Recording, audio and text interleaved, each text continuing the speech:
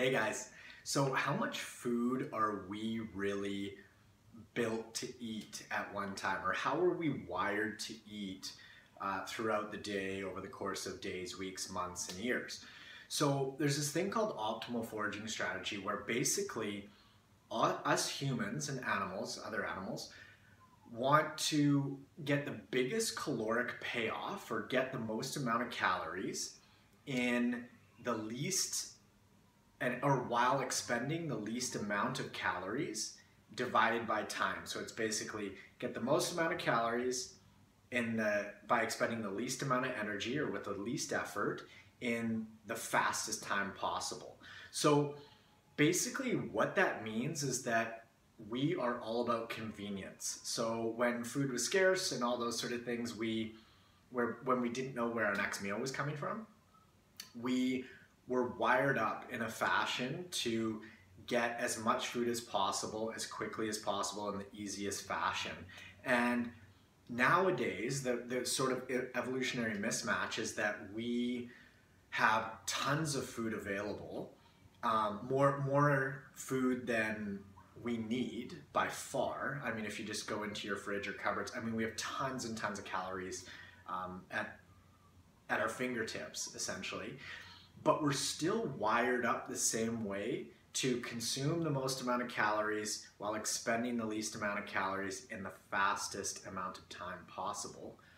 So basically, kind of enter the drive-through, right?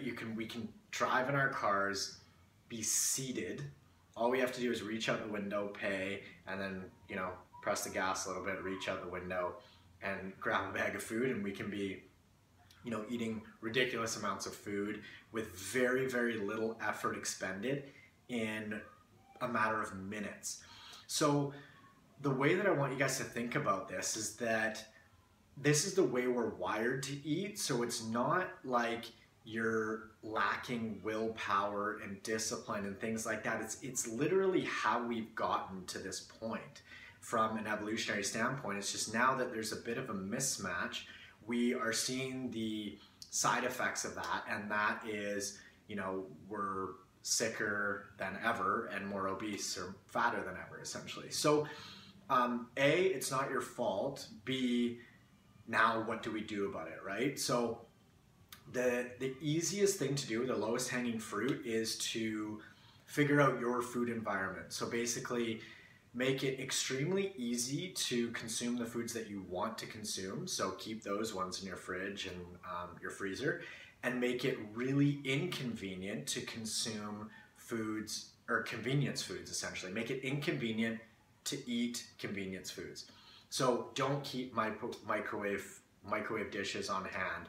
Don't keep chips in the cupboard, candy, ice cream, all that sort of stuff, because it's just a matter of when you're gonna eat it, not if.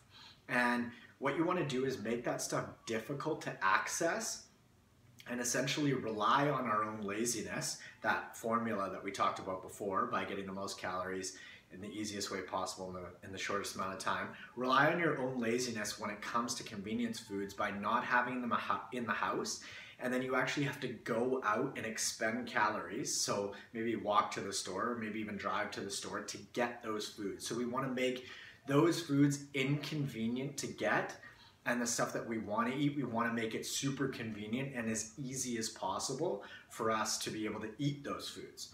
So I hope that makes sense. Let me know if you have any questions about it, and if you want to do any more research on sort of that formula and that little aspect there, it's just called the optimal foraging strategy, and it's how we've gotten to this point as humans. It's natural selection and survival of the fittest. So yeah, take that with you, and if you have any questions, post them below or just hit me up personally. Thanks guys, see ya.